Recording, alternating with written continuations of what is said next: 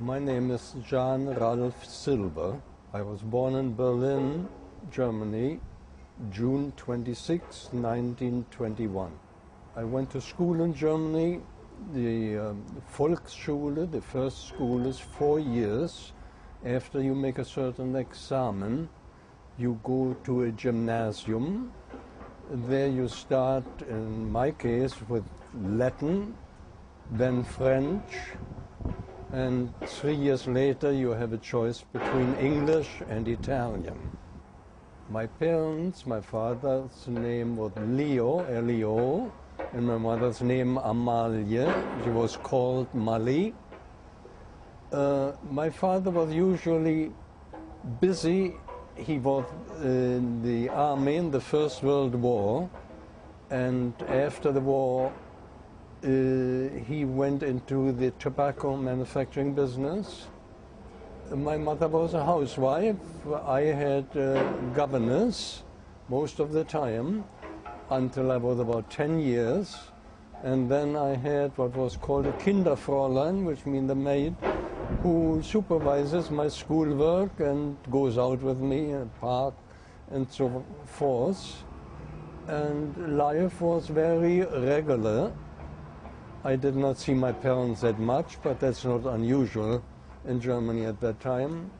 The children were kept out of the regular life. You saw them at meal times and to say good night. I had a sister about 10 years older than I was. I had relatively little contact with her because of the age difference. I had a lot of family. None of them survives. Birthday parties, and going or allowed to be going to the movies after I was about 10 years old. They just had started from silent movie to sound on the track. And I was pretty busy. If I didn't study for the school, I had lessons playing the piano, which helped me eventually in life to make a living. If you had the wrong religion, let's say apart from Protestantism and Catholicism, you were a separate group. You stuck together socially, also in school. My problem really started in gymnasium when I felt for the first time that there was a certain kind of anti-Semitism. And 1936, I was not allowed to go to school anymore. And I finished the school year in a separate Jewish school. So I was about 16 years old at the time. And a short time later, we had the Kristallnacht, the night of the broken glass, in 1938, where, at least to the best of my knowledge, most of the men in Berlin were arrested, put for either short time in a concentration camp or were kept imprisoned. At that time, there was an offer to have small children I mean up to about 14 years, to be sent either to England, that is so-called Kindertransport, or some children were offered to go to the United States and be adopted by American families. Neither one was much of interest to me or to my parents, but 1938, after the Kristallnacht, my father was arrested, and I had played with the idea without success to get a visa for another country to leave and eventually ask my parents to immigrate. Nothing had come for it. I was once in a British consulate, asked for a visa for British Honduras, and all I got was my passport back with a stamp in it saying visa solicited. I heard later this meant visa refused. I didn't know that at the time. Snidey remarks by the teachers. also a difference in treatment by the teachers. You had to work twice as hard and still you didn't get a better rating than the Christian. On November the 10th, I came home. I don't remember where I had been, and I saw some Nazis in uniform on motorcycle driving on the sidewalk in our part of the town and with an iron bar breaking the windows of Jewish stores which had been marked Jude painted on the outside. Later on during the night I heard a lot of noise, and the next morning I watched as there was fire on the roof in one of the synagogues near our apartment. And while I went to look for a possibility to leave the country, trying to go to different consulates, I watched how an entire synagogue was burned down and people were just standing around. So were police and the fire department. Nobody tried to put out the fire. By that time I really got a bit afraid, and when I came home I told my mother that I wanted to leave any way I could to get out of the country. And her reply was, children stay with their parents, which during my youth was in order and an accepted fact. That's about the best I can say, because after that, after Kristallnacht, it was a question of being able to get out anyway. You needed permission from the police department to leave the country. All you could take with you were 10 marks, which were the equivalent of about $4 officially. And if a family left and wanted to take their furniture and so with them, they had to get permission from the Gestapo, who inspected everything first. And you were not allowed to have any jewelry or take those with you. And that's about as much I remember at this late date. Where were you when your father was arrested? Hiding near the kitchen in a room which our cook had used, but Jews were not allowed to have cooks or anybody under 65 years of age. So I just locked the door on the inside in case anybody would try to open the door. And as soon as it was dark, so about 7 o'clock or 6 o'clock, I packed a small suitcase and I told my mother I was going to try to get out of the country. I had a valid passport because I had been in Hungary and Budapest during the summer, and before restrictions were applied, so I could get to the railroad station and buy a ticket showing the passport, which was valid, and left on a train south, which went through Austria to Italy. The train stopped at Genoa. That was the last station. I went out there, and with the help of a taxi chauffeur, I was told where I could find a philatelic stamp dealer. And I took a small package that I had with stamps to them to sell, because all I had was about the $3 equivalent in liras now. And I needed some money to take a cab, to make a phone call to my mother to tell her where I was. And we made an arrangement. I had found out that there were several ships which were leaving the next day, that she would go to the steamship company and see if she could buy a passage and pay for it in Berlin. And that she succeeded doing that, and I went on a steamer with the name of Cristobal Colon, or Columbus in Italian. I had no idea where it went to. All I knew was South America. I went on the ship, and the first stop was in Marseille, France. After that in Spain, Barcelona. Then it went towards the Atlantic, and the first stop was La Guaira, Venezuela. From La Guaira it went through the Panama Canal to Ecuador, Guayaquil. from Guayaquil to Buenaventura, which is in Colombia, from there to Peru, where they finally let us leave the ship under military escort.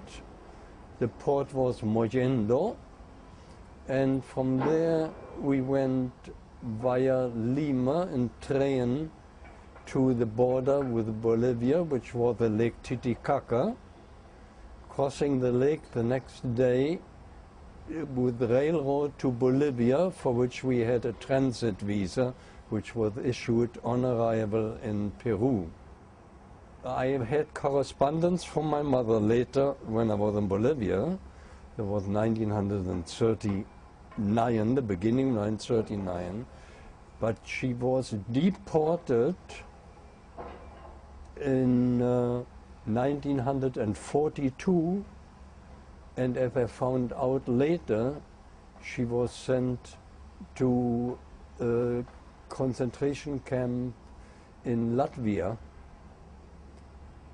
My sister, who was 10 years older than I, did forced labor at Siemens in Berlin and was deported with her husband in one of the last trains leaving with Jewish people in 1944.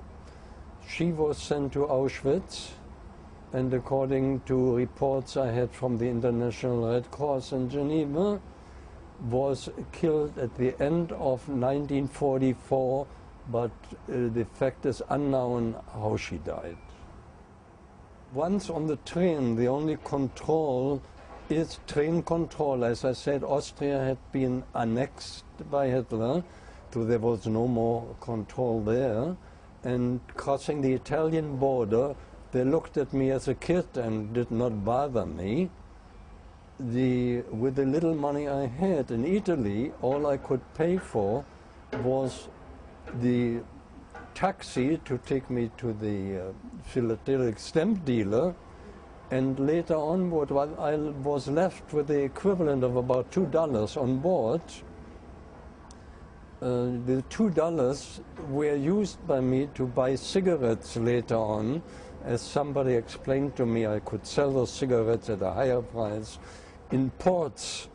Once we left the ship, I did that eventually until the guy who worked the sale of cigarettes at the bar on the ship got wise to it and said no more sale of cigarettes before we hit any port. So that ended for me about in Panama, where I later found out cigarettes were even cheaper because there was no tax. It was the American Panama concession, the Panama Canal. Then when I went, eventually, when I ended up in Bolivia, I met a friend who was there with his parents, and he put me in touch with the joint committee, which we called Hilfsverein, who told me that the visa which I had was good for 30 days, and the government did not want anybody with no legal visa in their country, and the only possibility for me to stay would be to go in the jungle to colonize.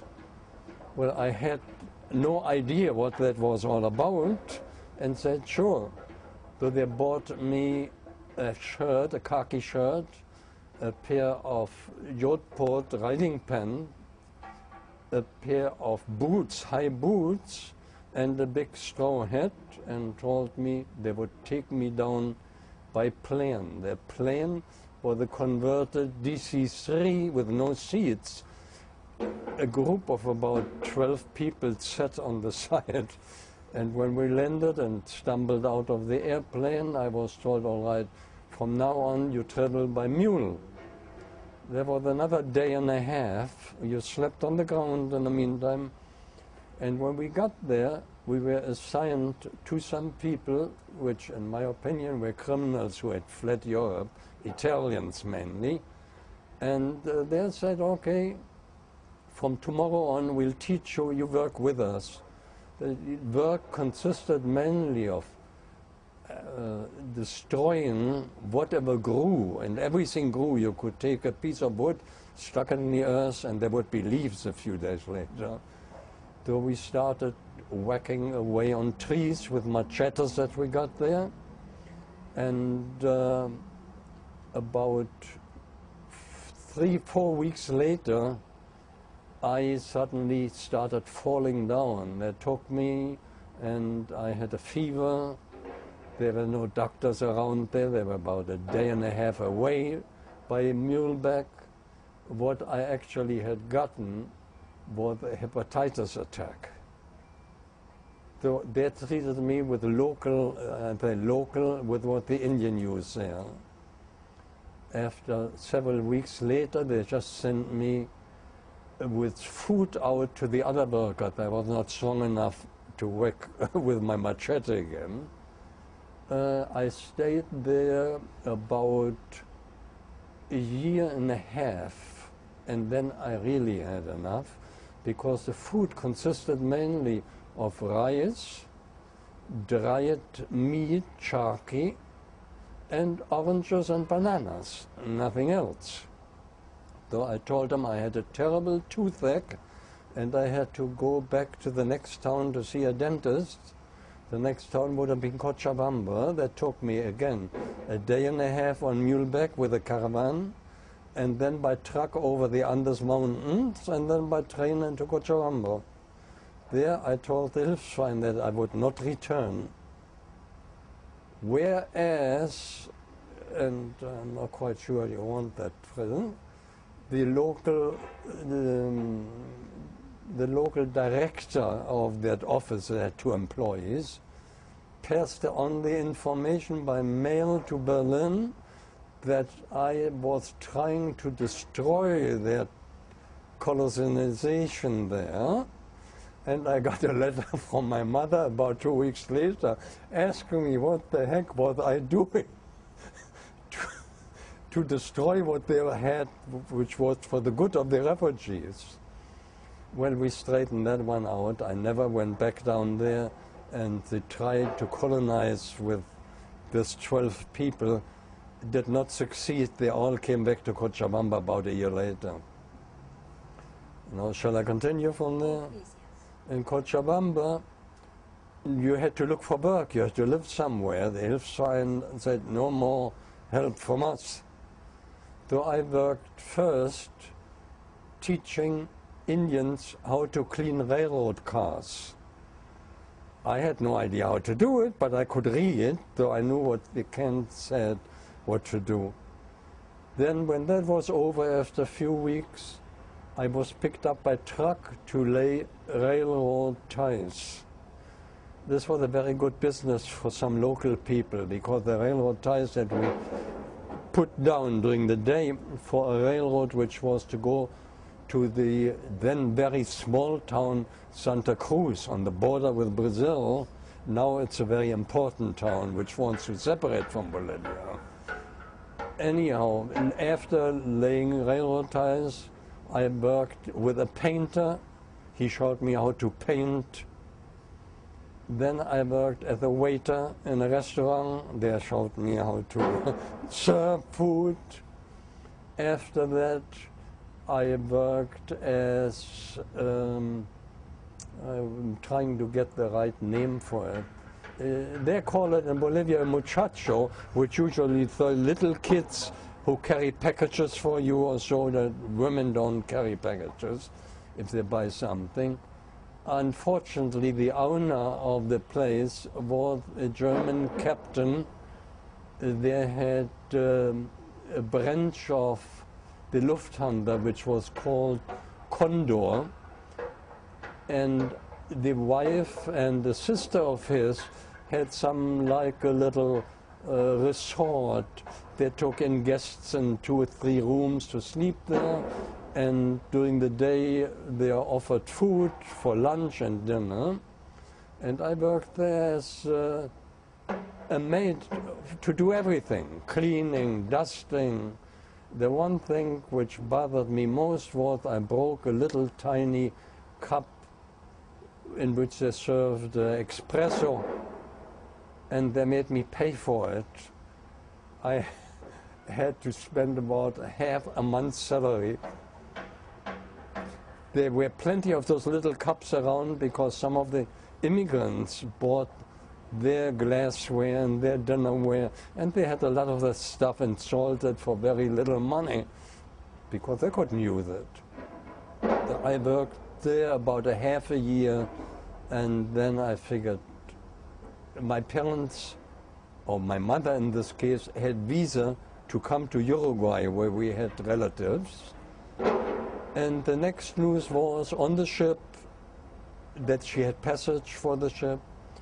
She was not allowed to leave Germany. The Nazis has passed a law, nobody under 65 years was allowed to leave. And she wasn't 65 yet. So now she wrote, I should try anyway if I couldn't get her into Bolivia even. And I couldn't. I had no means and I had no connections. So I only heard from her in more or less covered language what was going on.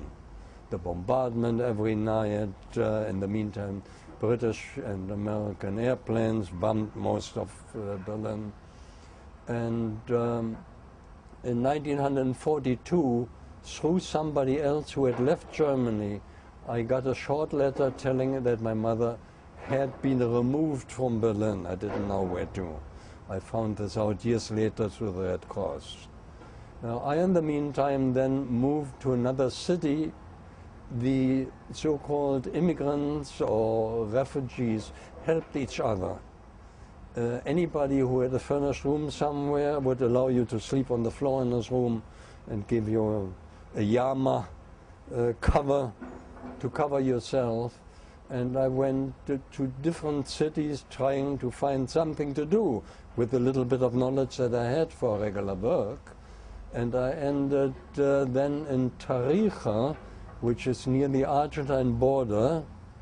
There was a refugee who had a cleaning establishment, which meant he gave some Indian women in the morning whatever they brought in for cleaning.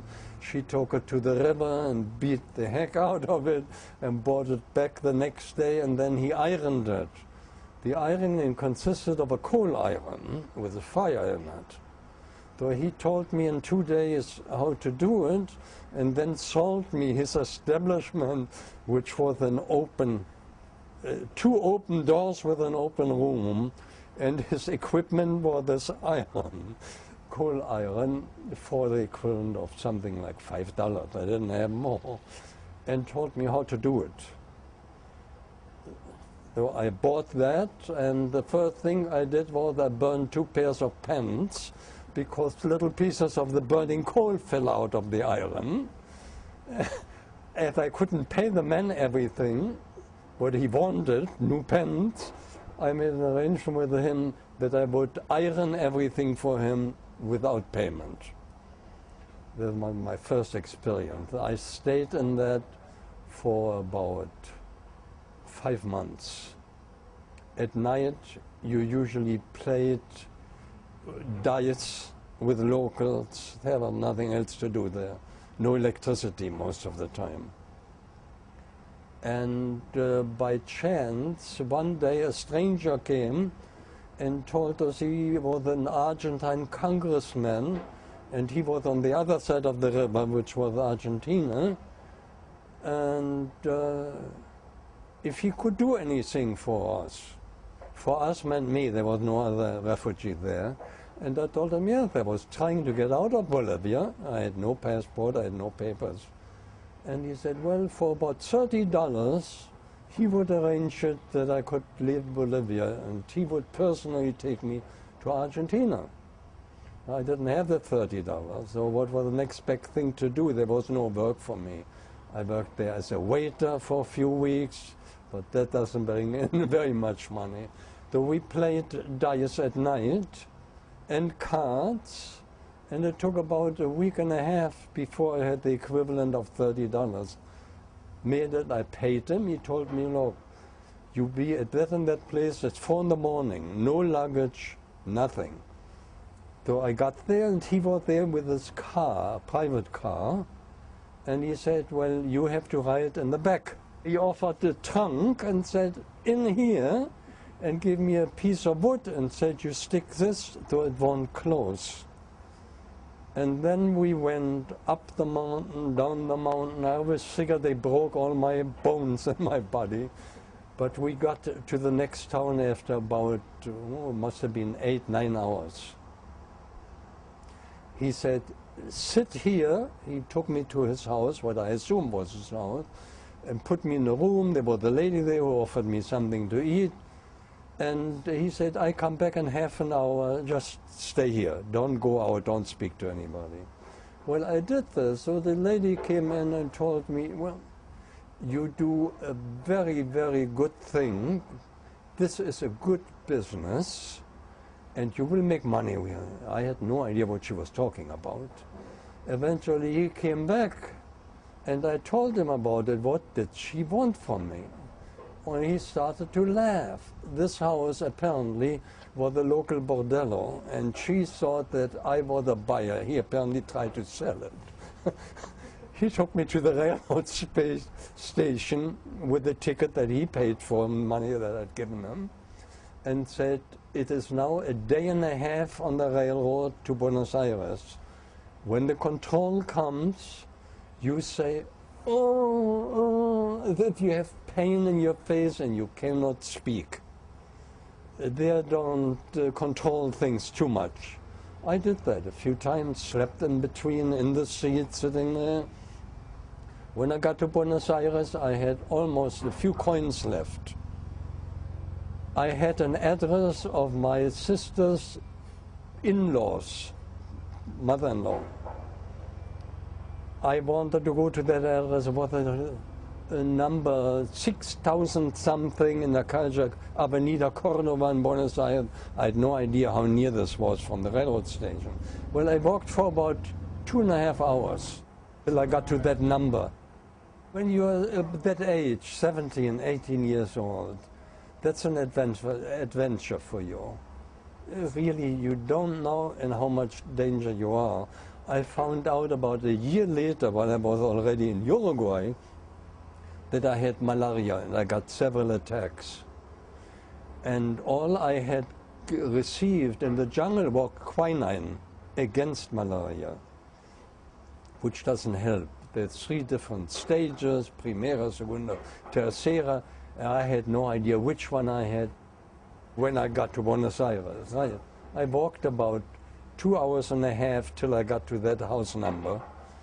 And I rang the bell, and the woman opened the door, and you said, you remember me? I am your son's brother-in-law. Okay. She said, what can I do for you? I said, can I live here for a few days till I find my way? I knew nothing about Buenos Aires. And she said, well, you can sleep on the couch in the living room, but I have to tell you, we have friends here and we play cards every night, so you cannot sleep before we finish the game. What I didn't know was the timetable is a little different. In Argentina, people have dinner around 10 o'clock at night. So when they play card after that, it is 12 or 1. So I sat there and my eyes closed and I fell asleep every night until they finished their game. And in the morning, I started walking towards downtown to look if I find something to do. I found a store where it says, man spricht Deutsch, speak English. And I went in there, and it was an immigrant, a German immigrant. He says, all right, I know you're illegally here, you told me, but you can work in the basement. We have a lot of fantasy jewelry that we want to get rid of. They have to be counted and packed and so on. You can do that. When I did that for about 3 weeks, and I slept still there from midnight till morning at the in-laws' place, and one of the buyers of that fantasy jewelry came one day and said, you know, I'm from Europe too. He didn't say where. I have a nice apartment. I'm legal here. If you want to, you can move in with me. I will not charge you anything, but you have to help me certain things. I said, what do you mean I help you? Well, he said, don't count so exactly when you prepare an order of fantasy that I have given upstairs. So I counted, instead of 444 grows, I counted 150 in that grows and so on. Well, he liked that, and after a few days, he said, please move in with me. Naturally, I wanted to get out of that situation I was in, and I moved with him. One day he said, look, do me a favor, I have a package here, those are black nylon stockings, which were very, very rare in Argentina at that time. That was during the war, 1942, 41, 42. And you take them to this apartment and you collect that and that amount of money. I don't remember how much, which I did. But when I rang the bell there and the lady came and I said, I bring this from so and so and you're supposed to give me so many pesos. Well, she said, can't we make some kind of arrangement there? I said, what kind? Well, you don't know? I said, no. I was pretty innocent still in this thing.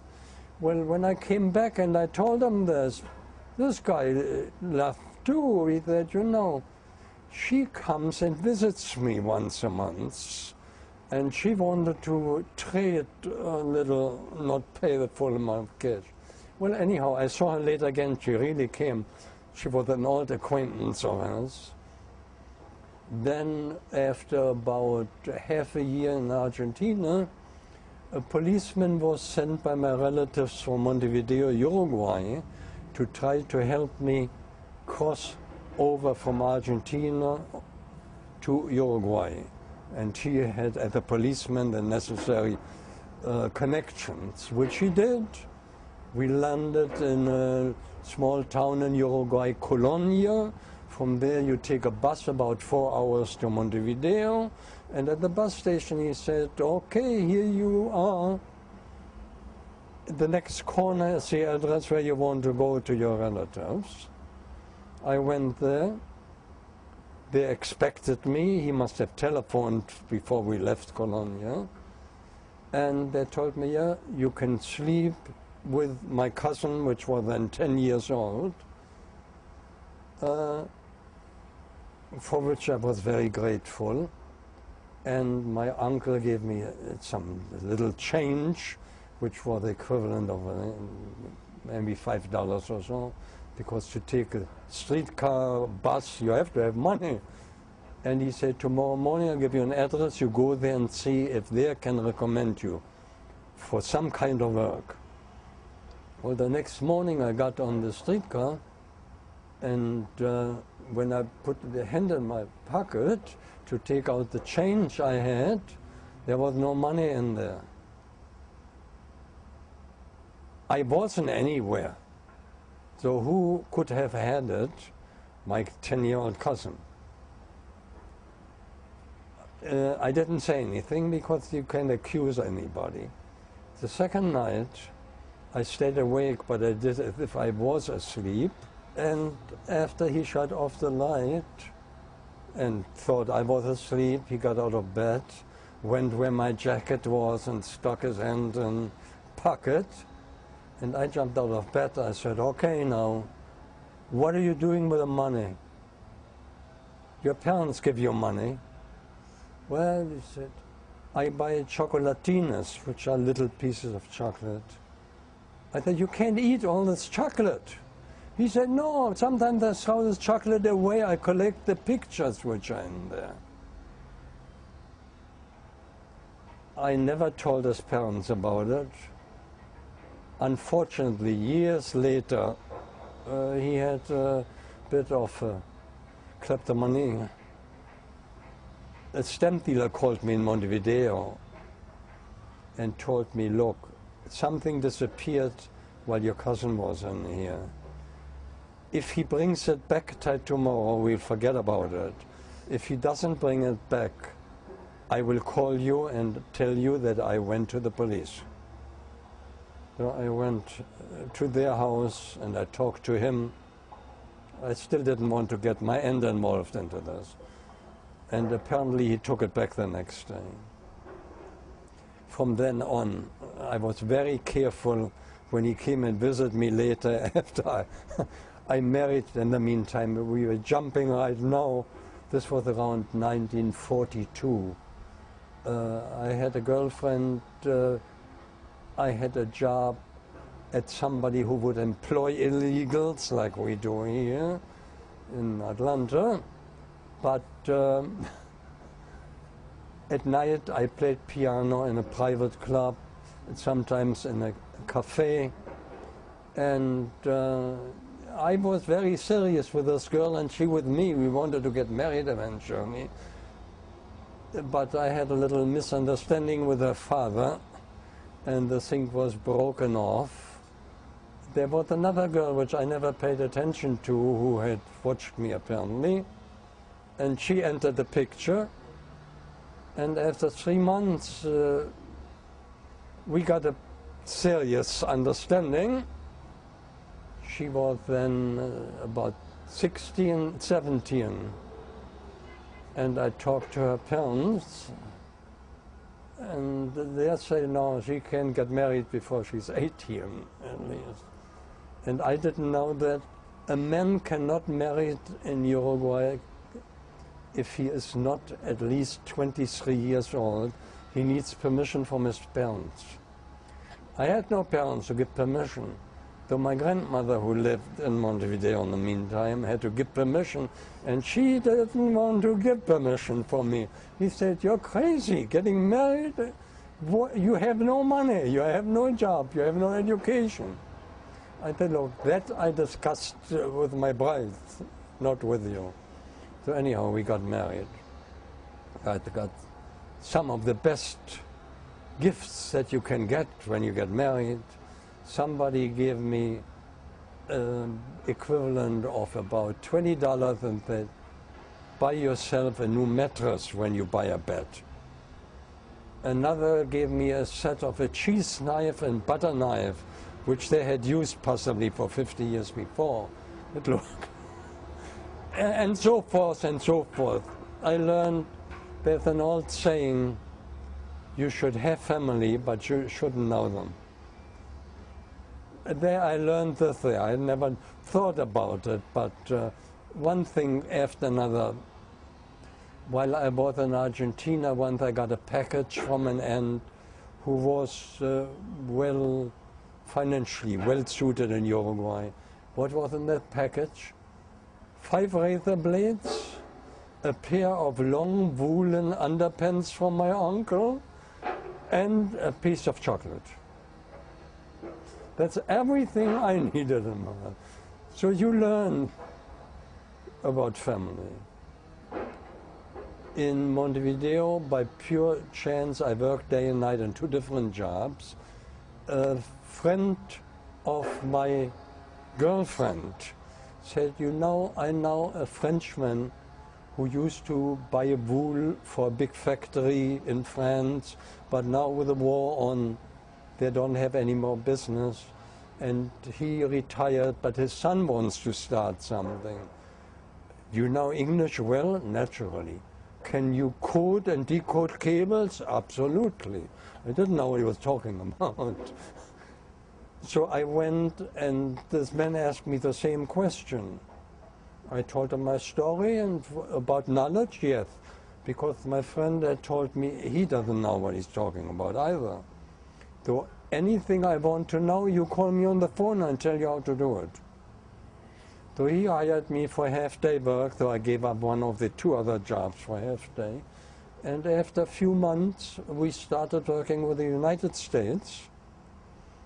And the man on the other end was also a German Jew, though very often on long-distance telephone calls we spoke in German, which was not a good idea during the war because those calls were listened in, but it was strictly business. And after about a year, I bought myself Uruguayan documents. If you know the right people, they do help you to the right person in the right department of the police department, and I got what they call cedula, which is like an ID card. And about 2 years later, I got married. I was then 23 and a half, and my wife was 18. She worked, she learned dressmaking, and I was working 2 jobs, and eventually I took on another profession, buying stamps from people, I don't know where they got them from, in huge quantity. Put them in a bathtub, washed the paper off, sorted them and resold them to stamp stores in Montevideo. An unusual occupation for sure, but it keeps you busy. Uruguay was a very peaceful, neutral country, and during the summer it's beautiful. Beaches all around Montevideo, so you can go swim, lie on the beach. It was relatively cheap then. When I had my job to eat, I used to walk from our warehouse very often to the end station of a streetcar in a 1-hour lunchtime and bought a glass of soda water and a piece of meat. The color of that was gray. I never knew what animal that came from, but it was cheap. And eventually our business with the United States started to really get going. That was in '42. I took on 2 employees for this wool business, and my boss said, look, if you really want to learn what we are talking and doing now, you come in 7 o'clock if you want to every morning, and I make arrangement with the foreman in the sorting plant to teach you the technical aspect of the business, which I did. I still had no money. I lived in furnished rooms in 2 or 3 different ones. I ate, when I come home at night, 3 rolls bread and a bottle of milk, which I put outside the window during the night so it wouldn't get sour. I'm still eating a lot of rolls today. I like them. I don't like the milk anymore. But as I said, we got married eventually. She worked and I worked, and we bought some used furniture. I rented 1 room in the 2.5 rooms that I had to a young dentist who didn't have enough money, who couldn't have his own place. You manage. But after '45, when the war was over, my boss, as a Frenchman, took over the Croix-Rouge Française to send from French people gifts to France, clothing, shoes, whatever. Eventually other countries did the same. The Czechs did the same, British did the same, and I got a lot of contact with other consulates. And I was in charge of taking care of all the shipments. We did it for the Russians. When shipments were prepared for Russians, big cases, and a Russian boat came in, I had to go to the port. Now for the port by now you needed special permits. Don't forget, it was still short time after the war, and Russians especially are very careful. So you get to the ship, the captain comes out, greets you, 1 glass of vodka and the 2nd glass of vodka standing up on the rail before I let you on the ship. And then all you had to do was supervise that take the right carton and unload them, and away you go. But one day at the American consulate, a vice consul made me aware of the what, which I told you before, a law. It's not a law, I don't know what it is. A permit under Truman was published that if you were under 21 years of age and your parents and family had been killed, you could apply for entry in the United States. And there were 5,000 of those visas out. And he said, you qualify for that, but you have to have some kind of documents, who you are, where you come from, and so on. I had nothing but that Uruguayan paper now. So I borrowed some money, and he helped me get a re-enter permit into Uruguay, because I had no permanent residence there. I had that ID, that was it. So he helped me to get the permit to re-enter. I borrowed the money from my relatives, and I flew to Germany. But first I had to go to Holland, to Den Haag, to get permission from the Allied authorities. Headquarters were in Den Haag, Holland. I had to go there. They gave me permission to enter Bremen, Hamburg, and Germany, and Berlin. It was very destroyed, to my pleasure, but you feel every person you talk to. What did he do 2 years ago? A very bad feeling, believe me. I didn't feel happy about it, but I got the documents I needed. I got copies of my birth certificate, of my first school entry. I got the, and from the police department that I had never been arrested. Flew back to Montevideo, gave this to the consulate. The vice consul told me, I'll take care of it, I'll help you. But you need an affidavit from somebody that you don't become a burden to the government. I exchanged stamps with a pastor in Oregon and wrote him about what I was doing now. And he said, I will send you an affidavit. He sent me an affidavit, and when the consul saw it, he laughed. He says, how does he live? Doesn't he eat? He had 6 children, a wife, and according to the affidavit, we saw what his salary was. He said, no good. You need somebody who can give an affidavit, a real one. About 2 weeks later, I got a letter from the pastor. He says, look, I traveled by railroad to San Francisco, and I told your story to somebody I spoke with, and he said, I'm Jewish too. I can give you affidavit. I have already given many for my family, but I have a nephew. I will mention it to him. About a month later, I got an affidavit from somebody I didn't know. All the paper carefully prepared. Man was a very, very rich man, I saw from the paperwork. And now my son, give me the paperwork. Within a month you will know.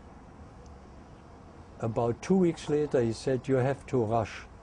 It expires. Well, there was a 1-year term for this setup. So I told my boss about it. He said, good luck. Maybe we can work together when you're in the States. Which actually I did later on.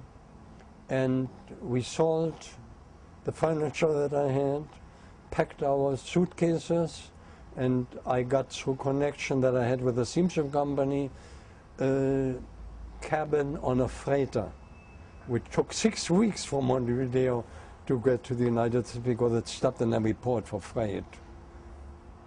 But I got that within 30 days because you couldn't get a passenger aboard. They came once a month and so on. That's how I entered the United States, except that the agent that I told you I spoke German to on the phone waited at the ship and said, I got a hotel room for you in New York. I was going to Philadelphia. And here is the bill. The bill was something like $47. That was an amount I hadn't seen in a long time privately. For how many nights? Per night. So I stayed there 3 days, made a few phone calls, and went to Philadelphia. That did not work out with the wool firm. So I went every day from Philadelphia. There was wintertime now, December, snow, ice. From Philadelphia to New York by train, and at night back to Philadelphia, looking for a job. Some people I had done business with as an employee in Montevideo, when I told them I'm now here, if they can use me, do we need more competition? Was the answer. I figured I have to look out for myself, and I put an ad in the New York Times.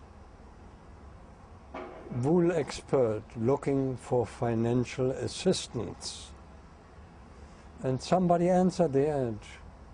And I had a meeting, and he said, I have several businesses here. I will finance you. You can use my employees, and let's get started. I said, what do I get out of it? Well, we'll see after a few months. In the meantime, you have a drawing of $75 a week. It was okay in 1947, 48. No. I got a very small apartment in New York at the border of Harlem and Riverside Drive on the River Hudson. My wife found a job immediately. That's where I bought my first car to move around in the United States on monthly payment with a small down payment. I had learned how to drive in Montevideo without a license. I drove my boss's car very often. From there I started working. Now it takes a little time. And the man who financed me came to me and said, look, one guy who had this company for export of goods to Central and South America, you speak Spanish, you know people, why don't you take his business over? I said, what time do I have? Well, you have to work a little longer and weekends. I took this over, got it started. I had a secretary, a Cuban refugee. I took a second one in, which was Spanish. And he came to me with another company he had taken over. By now we had an arrangement. 1/3 of the profit are mine, 2/3 are his. After 3 months I got the first statement. There was a minus sign. I said, what's going on?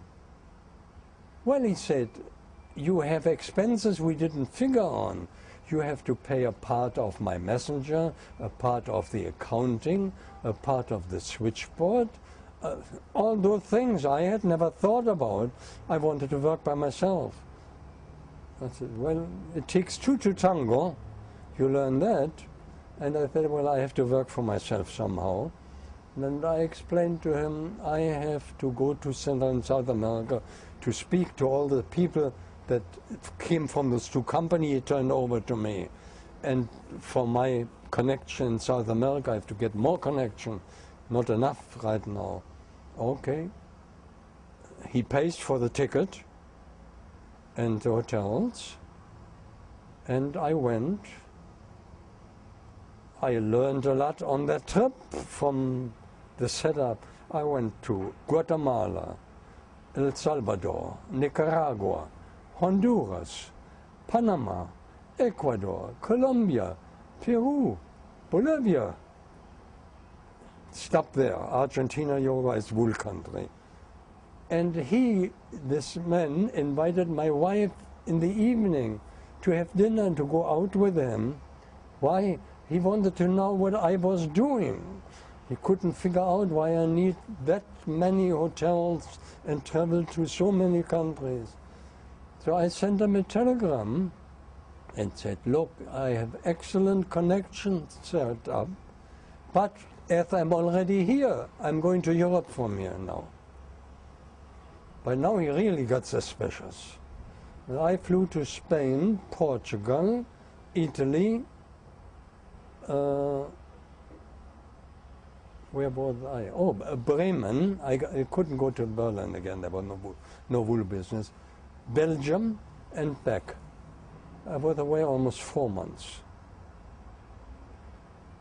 And he sniffed something wasn't right. So I came back and said, look, we have to have an understanding. Either you take 1/3 and I take 2/3 if you do that kind of accounting, or I move out. We didn't have a written contract except for the first 3 months. Well, he said, who do you think you are? One of the people I talked to that told me, I have an uncle in New York. He would be interested to get in the wool business. He inherited a wool waste business from his father. They came from Russia originally. Why don't you talk to him? Maybe he would be interested. He can finance you. I did and he did. And we set up a new company. He gets 2/3. He put in one of his sons as a partner, himself as a partner, and me as a partner. But no monkey business. I told him why I do that. And I worked with him till 1954, when Shem was born. And that time, he and his business went busted. That was the end of the Korean War, and the entire fiber business went down the drain. And I said, well, I had different businesses set up in Europe. I'll take my daughter, who was born now 3 months old, as soon as the doctor allows, I take her down so she meets her grandparents, or the grandparents meet her. And I stay down and I can do the business. I had an office with employees. So we went down by boat. She loved it. There are some photos of that in there, on the boat. And I had rented, with a guarantee of one of my bankers down there, I had rented a beautiful apartment on the beach. All the news that you got usually was from survivors who heard from other people that they knew, third-hand rumors. All I knew was that they were all not alive and not in Berlin. They couldn't import what they wanted to import, and they couldn't export with great difficulty apart from wool and so on. They were pretty neutral, but pro-American. Because I very often had to see one of the ministers, his name was Guani. They called him the old pig. He must have been in the 60s. He went after girls between 16 and 18. And very often I had to go to his house to get signatures if there was an urgency for something. So I knew a lot of people in the government, but you could never ask them because you didn't know if they turn around. You could be arrested and shipped out. Now you could be back to Germany. War was over. When the first Jews, refugees or immigrants, call them immigrant because they needed a money guarantee of $5,000 in a Uruguayan bank before they even started talking for a visa. When the first German Jews came, that was about 1935. There was a large group of Russian, Polish, Turkish, and I don't know if they were Lebanese, could be Lebanese Jews there, completely separated. They wouldn't talk to each other, they wouldn't intermarry. The Sephardic Jews, till today, they want nothing to do with Ashkenazim. They look down on them. I have this jokingly right now very often. They said, what, you're German with the name Silva? I said, have you ever heard of 1492? No, what's that? I mean, here nobody knows what that is. They don't learn it in school. You have to give them explanation of Isabella la Cattolica and things, Ferdinand, and so on. But very often this question, Silva, is that a Jewish name? I said, no, I tell you something. You go to Jamaica and go to Curacao, and when you say your name is Silva, they ask you, are you Judeo? Are you Jewish? I said, why? What's going on? The first Jews in the Caribbean were Da Silva and De Silva and Silva. Therefore, there must be lots of them around. And the non-Jews, now when they hear the name Silva, it's just as a or some grandchildren or grand-grandchildren of the Sephardic Jews. So they were the Sephardic and the Ashkenazi. 35 on, German came. They're kept completely separate from the Polish, from the Hungarian. Each one was like United Nations. They didn't want to talk to each other.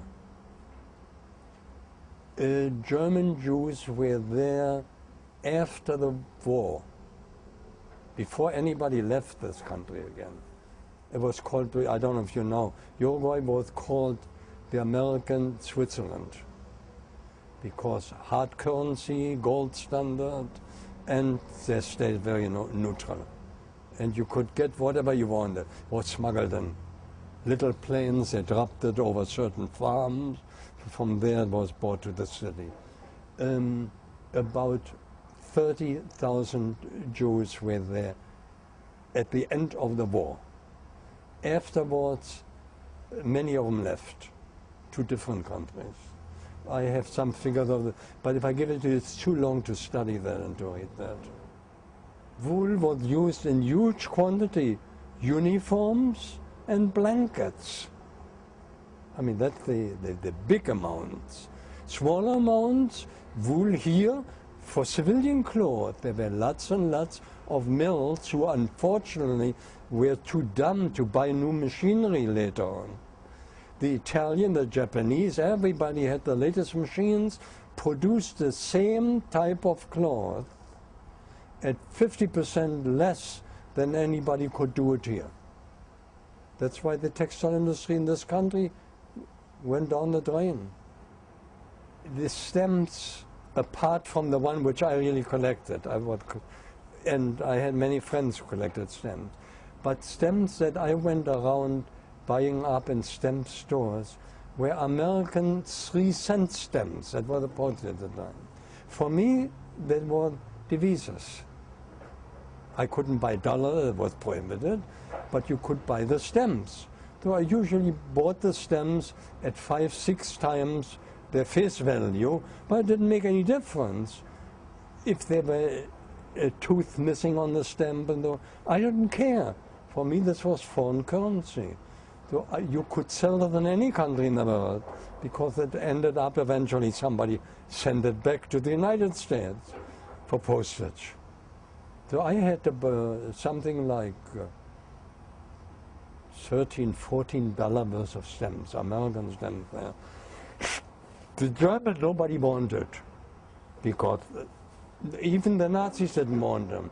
They printed such huge quantities that they possibly distributed them by the page through consulates to the dealers for free, because there was a swastika on it or Hitler's head and all. I have one survivor in the family, the brother of my father, married, third marriage. He had 2 wives. One he divorced, one died, the third one. She was the daughter of missionaries born in China. Her husband was a diplomat and died. He was a good-looking man, that uncle. I will show you a photo if you want to. She married him. There was a love match. She used his dead brother's paper for him. He was supposedly her brother. They were bumped out of 3 different apartments. She always got other apartments because of her connection from her husband and from her brother. A nice woman. I visited her when I went to Berlin in '46 now. My uncle was unfortunately blind. He could see light, but you had to guide him. I didn't know, she didn't tell me. I bought tickets for a movie and took him to a movie, and she had to explain to him what happened. That's when I found out he was blind. Before, he was so used to that, and she maneuvered him by on the elbow or something. I didn't pay attention to it. Well, he died short time later. He had 3 children. 2 of them married German, Christian. One was in the Air Force. One woman died, I really don't know on what, but the one who was in the Air Force, they had 2 children.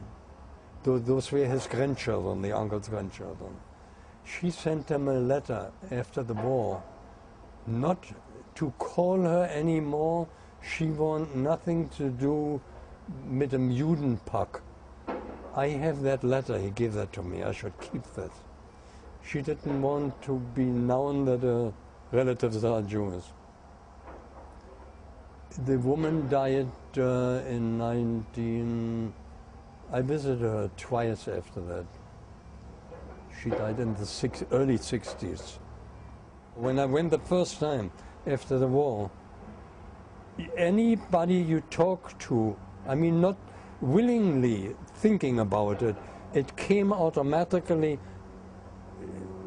Even this one who did this or did that, automatically you figured everybody could be one of the murderers and so on. And that lasted, relatively speaking, quite some time. It didn't stop, it got better. But I have been in Germany since then, maybe 30 times. It is still, when I see, especially when I'm in Austria, and I see an old Austrian, they were worse than the German Nazis were yet. But then you figure Holland, Belgium, up the Baltic coast, everyone, they were all anti-Semites, pro-Nazis. And even the ones who were not, they were not now after the war. I still have discussion. I visit some non-Jews that I met in Murnau. You don't know that name. That was a town, small town, near Berchtesgaden, where Hitler had his thing. Murnau, a lot of the high Nazis had villas there. They went there. I met them there years ago. They were very, very nice people. I visit them. We talk on the telephone every few weeks. A year ago, no, 2 years ago, Lati was not to do with oxygen. He asked me, do me a favor, take me to a synagogue. I've never been in one, and explain to me what everything is. I thought, for me, it was a very odd request, but then I was thinking back, look, why not? He was never in the synagogue. I took him in Berlin. There is the so-called main synagogue was completely bombed out and burned out. But they rebuilt part of it, and the front of that is now a showpiece. When you go in, they check you out like you go to the airport. No metal in your pocket, nothing. So I took him there. There is like a little museum with a lot of old photographs and so on, and explained each one to him. He was very happy about this. They knew very little about it. He should have known. No, when he went to school, naturally, he didn't learn it. But after the war, he is now 72. I just talked to him 2 days ago again, because as I'm going to leave next month, no, over next month, June, I wanted to know if they're there. It happened to me, well, you learn that not to expect somebody to be there when you come. Bolivia, I hated it. I wish my worst enemy should live there, especially in the jungle. I went later on twice there with my wife to show her. She didn't want to get out of La Paz and wanted to get out of La Paz. The second day I had to change the air ticket because the terrible headache she gets. You have to drink coca tea. She doesn't smoke, so I couldn't even inquire if there was any around. I figured I repay my debt to the United States government by doing work that they don't have to pay for. Furthermore, I had knowledge that they didn't have. How somebody who comes illegally or goes illegally or has false papers, a false document, I know how they think, especially the Latins. But I had all the Russians experiences. I could help some of them after hours, on weekends. I had calls up to about 2 years ago, yet people who knew me, when something happened to them, if I can help them, this and that and so on. And I did, because some people you learn to like, some you learn to dislike thoroughly. But I had some Arabs that I liked, nice people. I have said from the day on I came to this country, times have changed. You need identification. If it is like a cedula like they had, with a photo fingerprint on it, You cannot have somebody going bankrupt here, going to another city, take another name, have no documents, and gets away with it. I had too many cases like this here experienced. That was one reason. The second reason was to help some people who really needed help. The third reason is you will have an ID here. It's a question of time. You definitely will, because any country has it now. If it is Switzerland, or if it's England, or if it's Hong Kong, they have ideas. You have to know who somebody is, not in order to arrest them, but though that if something happens, they know whom to contact. They know if he has been arrested before in a minute. That's one reason, ideas. Number two, things, unfortunately, in my opinion, will change here. I don't want to put a time limit on, but the way I see it, the way I look at it might be slightly different. You will get in this country either a right-wing government or a left-wing government, one of the two. The word democracy doesn't mean anything anymore. And the way the government is being run right now, I jokingly call it the rise and fall of the Roman Empire #2.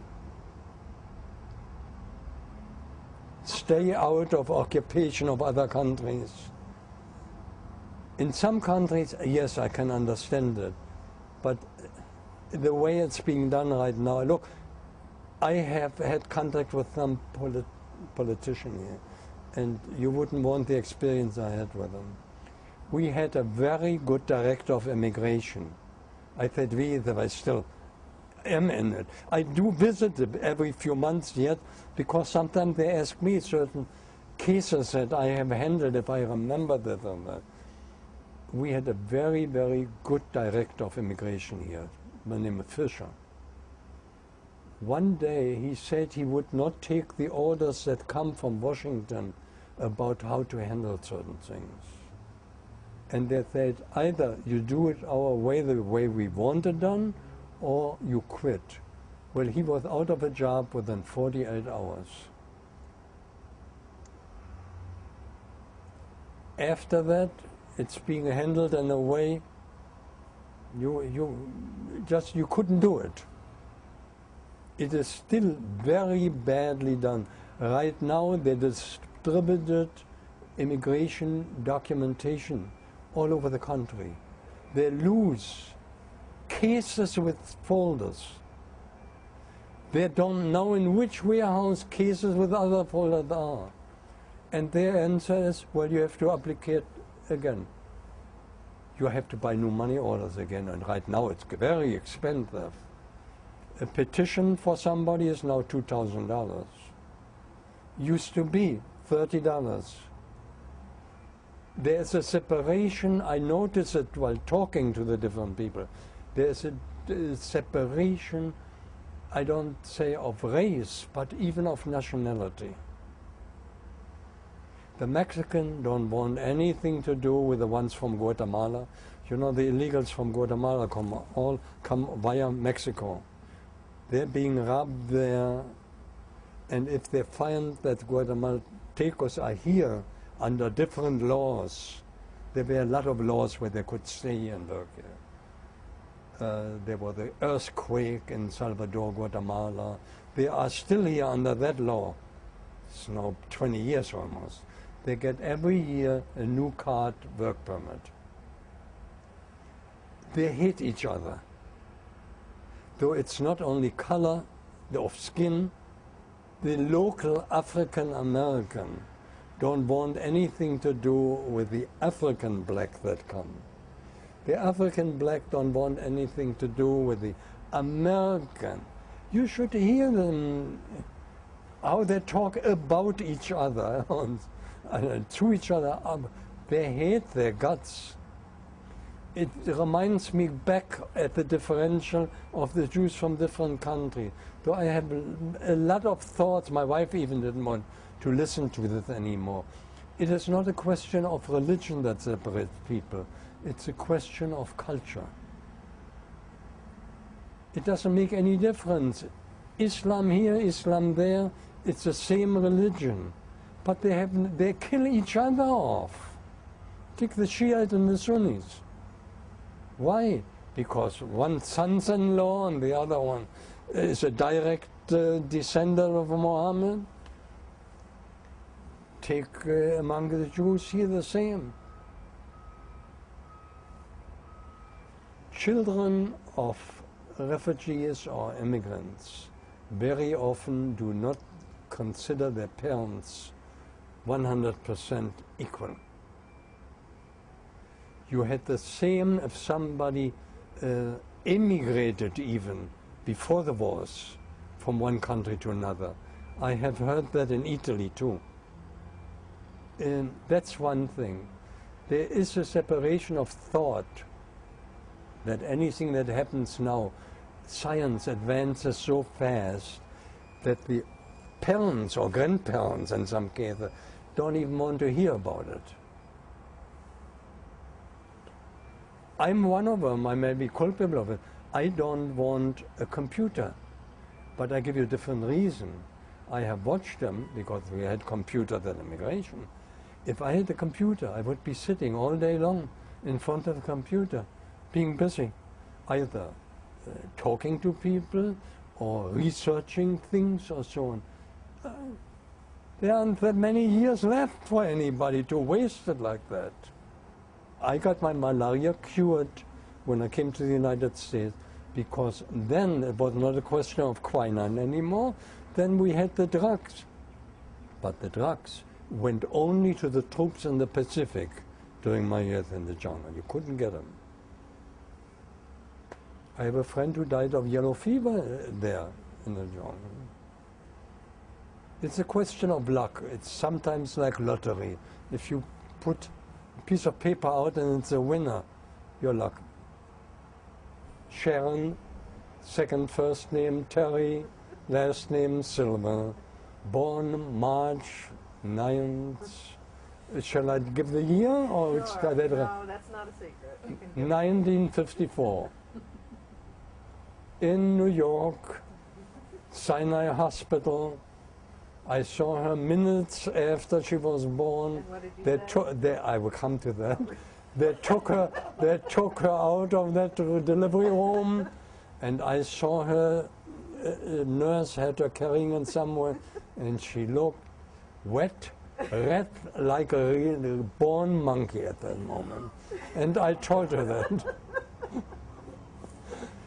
I went down to my car on Central Park West, where I had parked it, and I had put a sign on. My wife is giving birth, though I wouldn't get a green ticket for $20. The cop must have come by and he wrote on it, "Congratulations." I didn't have a ticket. Same piece of paper was still under the windshield wiper.